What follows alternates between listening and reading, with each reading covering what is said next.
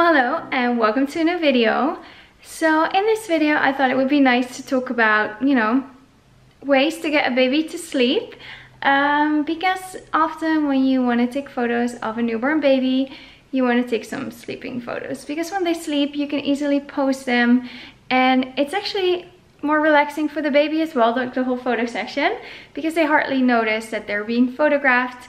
I am a big fan of natural poses, comfortable poses. So yeah, most of the babies do sleep, but if they don't, what are some tips and tricks to get a baby to sleep? Well, first I'm going to photograph a newborn baby. So let's first photograph, and then afterwards I'm going to give you my tips and tricks. And maybe you already see some of my tips and tricks while I'm photographing the newborn baby. I never know what the baby's gonna do when they come in. Today's a little boy. He was born after 37 weeks of pregnancy. He was still quite light when he was born. Can mean that he is bright-eyed awake, can mean that he's very sleepy. You never know. So yeah, let's first go to the photo shoot and then let's talk about some tips and tricks.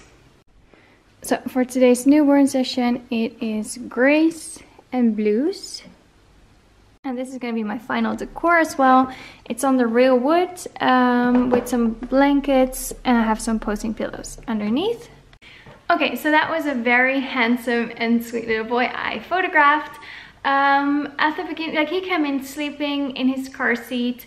So we started off with some sleeping photos. I took him out of the car seat, undressed him, started photographing. Then he woke up because he was a little bit hungry. The parents already told me that it was time for his feeding when they came in. But I wanted to start with some sleeping photos because he was still sleeping anyway.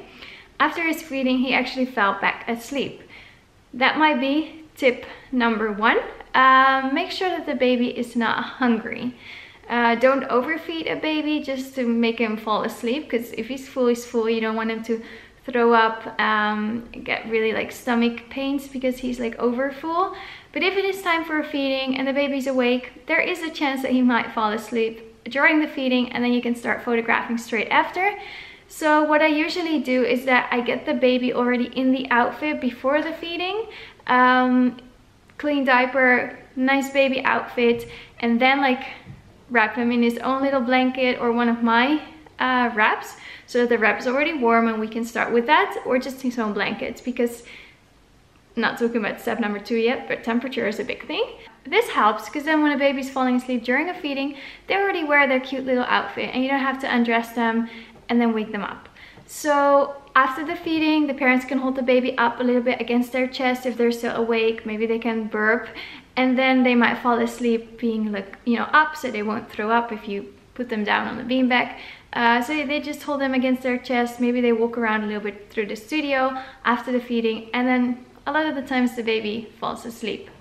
Tip number 2, make sure that the temperature is good in the studio, on the beanbag, in the props. Not too warm, not too cold. For me, that means I have the studio set at 22 degrees Celsius, which is bearable for the parents. The moms are still dealing with a lot of hormones, so if you crank it up to 27 degrees Celsius, I'll put the Fahrenheit in the screen, it's gonna be hot, and they're not gonna feel super comfortable. You want the parents to be well, no, that's another tip. So tip number 2, good temperature. On the beanbag, or where the baby is, it's usually a little bit warmer. I'll set I have like a little heater right next to me. It's usually in between, I'm in between the heater and the baby, so I can monitor that the baby doesn't get too warm. Of course, you can always check the neck if the baby's not too warm. If you use a lot of wraps to wrap the baby, if they wear like a whole outfit, long sleeves, you don't want the baby to get overheated. But my blower heater is usually set at 23 degrees. Maybe 24 if it's like a baby who's very light in weight, maybe was born premature and has a little bit of a harder time keeping his temperature up. I'll put it at 24, but usually it's at 23 degrees Celsius, which works for me. But I do have the babies wear their diaper, so I do cover up the diaper with either wraps or a little outfit, so they're not naked. Tip number 3, maybe get a white noise machine. I have the orange and white baby shusher. Let me get it for you. So yeah, I have this white noise machine. This is the sound that it makes. It's this thing, the Baby Shusher. It's not a miracle. It does say the sleep miracle. For some babies it works really well. I always have it on. I have it on from the moment they come in until the moment they leave, pretty much. It shuts up after 30 minutes by itself, so I just turn it back on. It kind of helps me to keep track of time as well, because I don't look to the clock. My newborn sessions, well, take 2 hours. I usually finish after an hour and a half. Today I finished after an hour and a half, including parent shots, everything. But yeah, sometimes if I know that siblings are coming in the last 45 minutes, this kind of helps me to keep track of time as well. So yeah, white noise is great because the babies love it. They say this is the sound of the blood running through your veins. So when the baby was in the uterus, they heard this sound of the blood running through the veins of the mom. Of course, there was always a heartbeat as well, the voice of the mom. I can handle this sound as well. That's the good part about this thing. It doesn't annoy people. At least most of the people don't get annoyed by it. They actually quite like it. It makes them sleepy as well, like the parents. I hardly notice it anymore. I hardly hear it anymore. So it's not like a super annoying sound. Maybe like with a heartbeat it would have been, but this is perfect for me. I love that I don't have to put my phone close to the baby. Because yeah, you can download apps as well with white noise for babies. You can have the sound of like a vacuum, blow dryer, whatever. But I just like this one. I bought it like 6 years ago, 5 years ago. You can get it everywhere. So white noise, perfect. Tip number 4, make sure that the parents are relaxed. So inform them well beforehand so they know what to expect. Inform them when they come in, you know, here's the coffee and the tea maker. You can grab some yourself. There's the toilet. You can sit at the table if you want to read a magazine or look through my portfolio books. You can sit right close to the beanbag in the comfortable chairs. We're gonna start on this side, later go to that side, then take the parents' photos so they know what to expect. I have some cookies as well, some like muesli bars, some, I don't know, in the kitchen area, so they can grab those. Beforehand they already know how much time it's gonna take, that it's gonna be a little bit warm in the studio, so they have to dress not too hot. They can bring a laptop and sit at the table, but make sure they're relaxed. And I tend to keep the parents talking as well because the baby loves hearing their voices. So I talk about, you know, the pregnancy, birth, you know, how was the first week with the baby. I also want to know if there are any like things that I have to pay attention to. Maybe they had to, you know, use the vacuum pump to pull out the baby, so I know the head can be still a little bit sensitive. If the baby was breech, maybe they want to keep their feet in a different way than a regular, like a baby who was down facing. But you also notice that while you're posing, but it's nice to talk about it beforehand. If they know there's a sibling involved, I tell them there's a supermarket right across from the studio. They're not needed the first hour, so maybe one of the parents can take them outside to have a little walk. There's like a little like kids farm. I mean, they have some sheep and like a pony, and they can walk there. It's like 3 blocks, so they can come like, or maybe sometimes the grandparents bring them like the last 45 minutes of the shoot. If they're here the whole time, they're inside and they're having a good time. I have a play area. So when the parents are relaxed, the babies are relaxed. But you want to like manage their expectations. So beforehand, I sent them like several photos. I have a video about that as well, asking them which color schemes they like. So the colors they like are already ready when they come in. And they know that what I'm doing is what they want me to do. I also tell them what to bring as far as like a blanket to keep the baby warm. That's pretty much all I need to bring, like regular clothes, diapers, something to feed the baby. But yeah, it helps really when the parents are relaxed. Tip number 5 is maybe like picking the right time for the shoot. So maybe like the 10th day after they're born, babies can be a little bit restless, drinking a lot. There's a special name for it. I put it in the screen, you can Google it. So maybe avoid like from day 9 until day 11. Doesn't mean that the baby is like that on the 10th day. It can be. So if you have a lot of babies coming in and they're very restless and they just want to drink the whole time and be held, maybe they were all around 10 days old, try photographing a baby who is 14 days old or maybe even 21 days old. And maybe you'll realize that that is a lot easier. So most of my babies are between 12 and 21 days old, but it also depends on when they were born. If they were born you know, a few weeks before their due date. We can do it up till, you know, when they're a month old. If they were born 2 weeks late and they're super happy campers, they have a good birth weight, they already gained a little weight, they can regulate their own temperature. We can also do it maybe on the 8th or 9th day.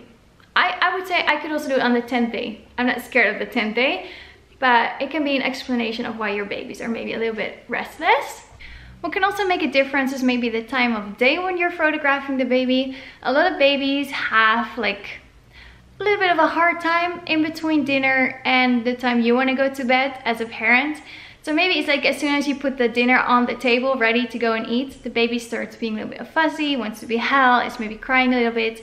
So I don't do photo sessions at the end of the afternoon. The baby has already experienced so much during the day and they just are not feeling it.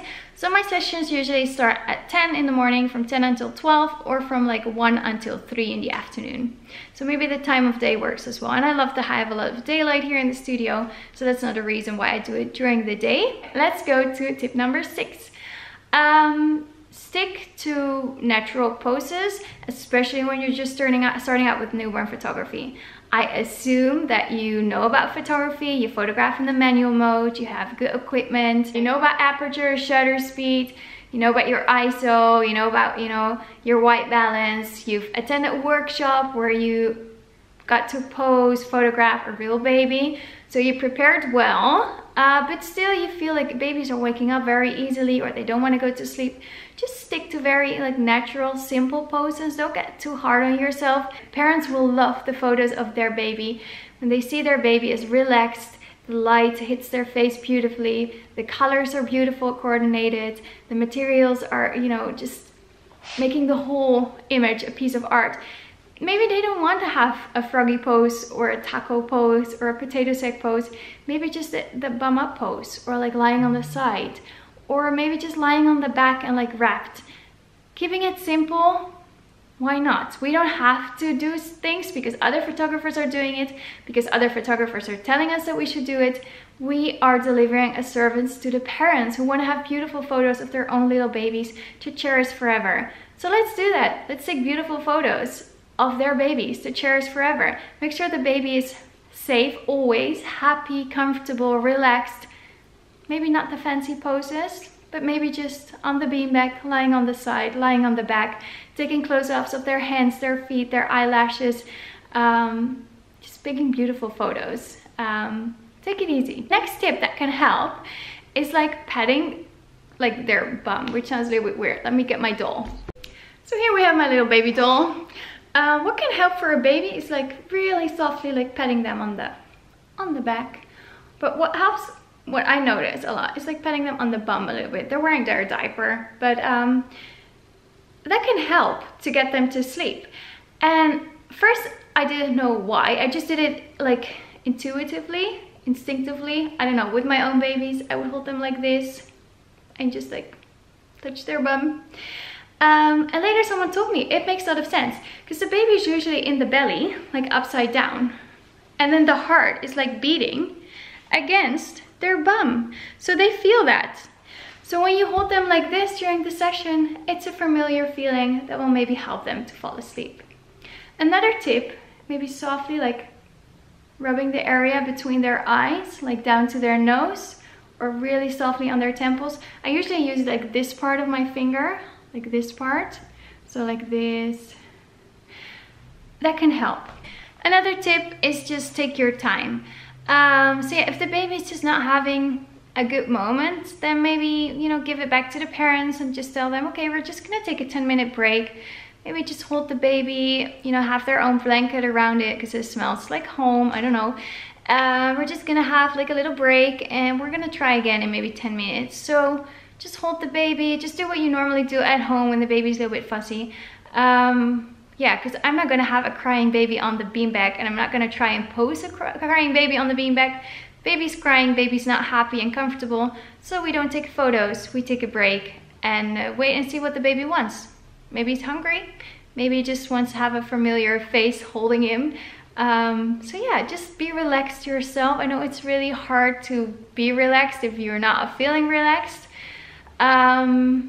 But yeah, if you're comfortable, confident, know what you're doing because you've attended workshops and you take it serious and you've studied photography and, you know, practiced a lot on adults, like taking photos, you don't have to think about your camera anymore, 100% focused on the baby.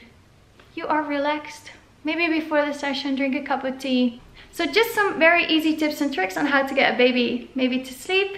I really hope you like this video. Please like, subscribe, and leave a comment. I love reading your comments. And then hopefully I can see you in the next video with more tips and tricks on how to photograph babies, newborns, cake smashes, dinner sessions, whatever. If you have any questions, leave them in the comments. Thank you for watching. Bye bye!